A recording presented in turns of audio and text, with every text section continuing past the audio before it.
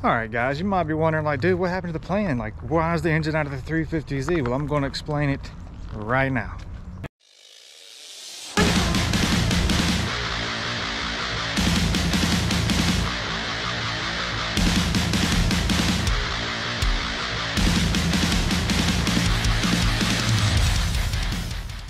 Okay, guys, so if you've seen the video where I picked this thing up, was that crashed 350Z. Turns out that engine does have Tomei cams and a ported intake, and I finally reached out to the previous owner, and we worked out a deal for the computer for it because it's tuned on E85.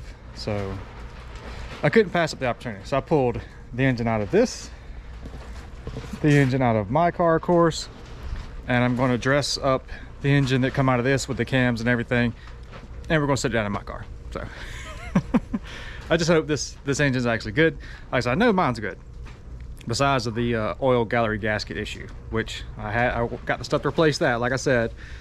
And I bought Z1 intakes and a radiator, bunch of other little things, engine mounts, because these mounts, like, they just get trashed, they fall apart. So in this video, I'm going to get this engine dressed with everything and put it in my car. So I'm gonna take all the stuff off that engine, like the wiring harness and all that stuff, because this stuff is like trashed, and my manifolds and everything, because the headers are gone already. Yeah, so take the manifolds off, take my wiring harness off, put it on this car, and then put this engine back into my shell and put all the bits and pieces, the front stuff on it, and hope that it's going to work. It shouldn't take too long to do this. I'm not going to bore you guys with like me switching the wiring harness and stuff, because, you know, I'm going to take my time and get all the little clips and stuff so the harness actually stays where it's supposed to be, which is very important. You know, if you've ever seen a car fire, you'll understand. So yeah, I'm going to take my time, get that knocked out, and I'll just, might show you guys me putting the engine in or something like that. I don't know, but let's see if I can show you what I'm talking about. Under here you can kind of see, I mean, just the harness is like all zip tied, and you know, it doesn't really stay where it's supposed to be. They done broke off the little connectors. So, and like they got some stuff going on down there that's questionable, with like some wire extending and stuff. You can just see it's not a you know, like stuff like this on the computer side, which that's probably no big deal, but if I have a nice harness, I might as well use it. So, and I was trying to get this powder coating to come off, but that stuff, it's on there to stay, which it looks really bad because it's all flaking and peeling, but it is what it is. It's just gonna have to stay. I don't have time to dress it up and everything. So, but yeah, actually I'm gonna put the Z1 engine mounts on, switch them to the manifolds, just because it makes it easier to get the engines in and out of the car. These headers are like absolute nightmare. It's by sheer a miracle that I actually got that I actually pulled them out on the engine. As you can see, we broke some stuff doing so. So yeah, like I said, I like headers. I like what they do for you, but I like to have my car easy to work on. So I'm not a fan of like long tube headers at all. So yeah, so that's what we're gonna do. I'm gonna get this stuff switched out, and I'll resume the video when we're putting everything in, and you know, we'll get everything buttoned up and fire this thing up. So let me get to it. All right, so I got the wiring harness and everything taken off the engine, but whether it's a good decision or not, I decided to do a few little things, so I figured I'd show you guys real quick. These right here are like the coolant passages that come up here to your throttle bodies. I know that's supposed to help warm your car up and stuff, but I was just trying to make it simple, and I just deleted them. I just kind of cut them down, put a big, bead of weld on them. And the ported intake, one of the little ears was broken off the front, so I just went ahead and cut it and kind of cleaned it up. So these are the coolant passages for the throttle bodies.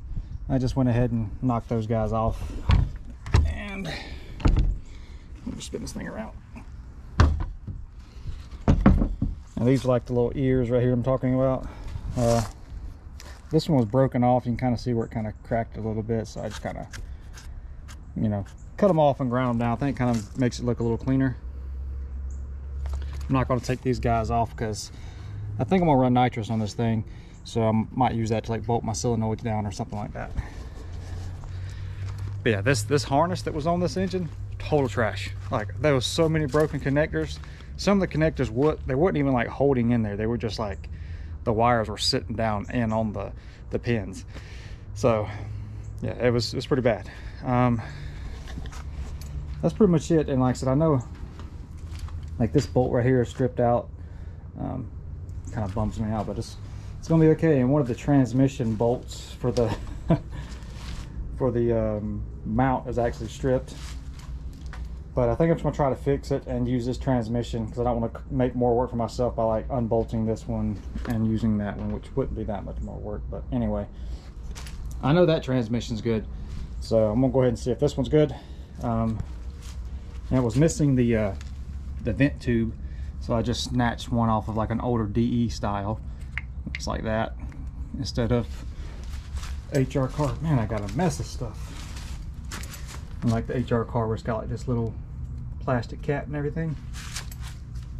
So now, I mean, I'm kind of going back with the headers now. I don't know, because like I forgot that these manifolds were freaking all cut up.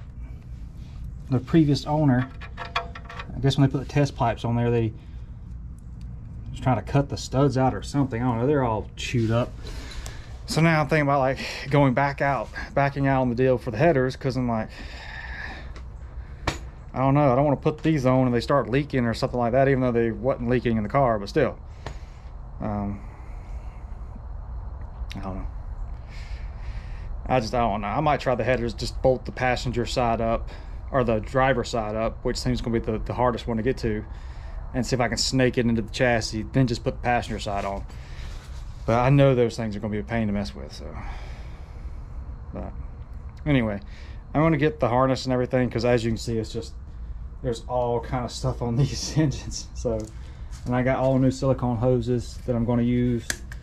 You can see like those hoses for the throttle bodies, they just kind of come up here and snake around into this and all that. I also cut that, you know, cut the coolant passages off the back of this, so it's going to clean it up a good bit. Not that I really care, I'm trying to get rid of the failure points of all this, and it makes taking the intake off for like servicing a whole lot better, you know, easier, because you don't even have to, you know, disconnect these hoses. You just kind of take the bolts out and pop it up. So, and I don't know why I have a battery sitting there. It just seemed like a good place. So I'm hoping this is gonna work out. I'm just gonna go ahead and get this knocked out. I'll probably might run these headers. I'm gonna bolt the passenger side or the driver side up and see if it goes in the car easily, because I don't want to like scratch up my engine bay that I just painted. So yeah, I'm just gonna go ahead and get this engine dressed up. We'll get it sitting there. This one go way faster than you guys think. These things are super easy to work on. So switch this wiring harness over, and then move, you know, do the whole car shuffle thing and move these things out of the way, and yeah, set her in there. So let me get to it, and we'll get this done. If there's anything else, I'll show you guys. But we'll get back to work. I swear, man, anytime you do something like this, you think it's gonna be like, oh, it's easy, just switch this, switch that, done. Nope. Will not, the universe will not allow it to be that way. Okay, transmission I was going to use with the engine, with the cams, a lot of stuff. Both the bolts were stripped out for the transmission mount. So I'm like, well, I can just use this. I'll just, you know, drill them out, put some studs in it, stuff like that. But I had to get the mount off of the other transmission, which ended up breaking the bolts off in it. Even putting some heat to them and stuff like that with some penetrating oil, they still broke off. Check this out. So this is what I'm talking about. The bolts just snapped. So yeah, that sucked, but I can drill it out. But which is what I had to do over here. You know, they were stripped out, so I just drilled out the hole and kind of tapped them, but I put like a little nut on top because it turned into a nightmare. It's really ugly right here. But I got the mount on there finally, so Now, this is supposed to be slide forward and back. I'm just hoping and praying that it's in a good position, because these bad boys are not going to want to loosen back up for sure. So as you can tell, it's been a nightmare, but got that done. I'm gonna finish taking the wiring harness off this engine I started. So once I transfer the wiring harness, put the engine mounts on, I should be ready to sit in the car. Yeah, already regretting this, because my car was running and driving. I just had to put the old gallery gaskets on it. So I'm starting to think that'd have been a way easier option, and just selling the engine with the cams and stuff. So all right, the next video I'll be sitting, or the next little clip, whatever you want to call it, I'll be sitting the engine in the car. I just want to show you guys that, because that was extremely irritating, and since both transmissions had an issue, I'm assuming it's pretty common, I guess. I don't know, but all right, I'm gonna get back to it. All right, some of you guys might be wondering, hey, did that header thing work? Not really. The steering shaft is definitely in the way. If you have a regular steering shaft, it's easy enough to kind of take it loose and slide the joint up and like take it completely off. But I did that rack relocation, and I extended my rack, or the steering shaft, whatever you want to call it, so mine won't extend up. I made it too long. So yeah, if you can get the steering shaft out of the way and do it that way, that would work. It did work though. Engine's in. So we did manage to get the engine in, but I scratched my engine bay up a little bit right there. That's not a big deal, but this one right here absolutely sucks. So that irritated me, but it's not too bad. It's in there. So like I said, this isn't a perfect car anyway. It's been cut up and pieced back together who knows how many times. But the Z1 engine mounts, those things are dope. They give you a lot of clearance, and it just it fell right into place with no big deal. So now all we gotta do is jack this thing up, hook everything up, and fire this whole girl up. And I gotta drain the tank, because when I drove it the other day, I put a full tank of gas in it, and this thing runs on E85.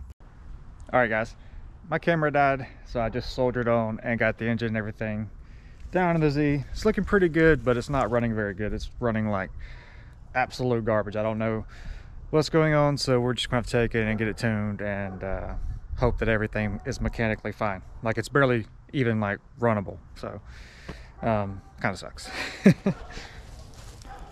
But got the Z1 intakes on here. Like I said, nothing really weird happened, just hooking the stuff up, you know, just getting the engine all hooked up, and the front end's finally fully assembled, which is going to be heartbreaking if something is wrong with this engine or something weird and I have to take all this back apart. So fingers crossed that that's not the issue. But it just seems weird that it seemed like it was running okay in that car, and now it's running really, really bad. So I know he had that car tuned on E85, so I drained all the fuel out of my tank multiple times and just pump E85 in it, and it's still not very happy. So, but I did end up going with like my old exhaust system, and these intakes are different than what he was running, but I can't see it making that big of a difference. But anyway, so that's gonna be it for now. I'm gonna have to like book a dyno day and let someone work their magic and see if they can get this thing tuned. So yeah, so that's unfortunate, but it's together. So you know, like I said, I told you guys a bunch of times, I am the master at taking a running, driving car and turning it into a project. As you've just seen, I had a running project car that I turned into a project car, and it was running and driving, and then I turned it into a project car, if that makes any sense. But anyway, that's it for this video. The next video, we're going to take the car, put it on the dyno, and see if we can get it running correctly again. Yeah. All right guys, it's kind of a bummer, but it is what it is. I'll see you on the next one when we hit the dyno. So stay tuned. Appreciate you guys.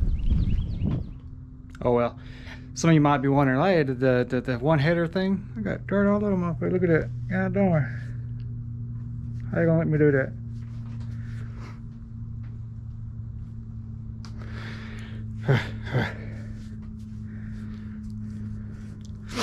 It's a real YouTuber right here, and none of that pretty boy stuff. It's real deal.